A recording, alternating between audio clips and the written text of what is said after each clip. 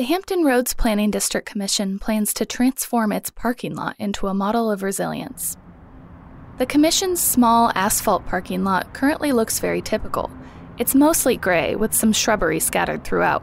But Jill Sunderland says soon it will look a lot different. The parking lot, when we're finished, is going to be very aesthetically pleasing. I mean, it's going to look great. That will include a bioretention basin running through the middle of the lot, filled with native plants that can help filter and absorb excess water.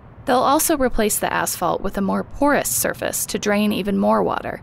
Sunderland says the Commission's uniquely positioned to show people how to rethink parking lots. We have locally elected officials, we have local government staff, state agencies, nonprofits, all types of folks who come here. So it's a great location to really demonstrate how we can incorporate some of these sustainable, green, resilient practices. And she says they won't be losing any parking spaces.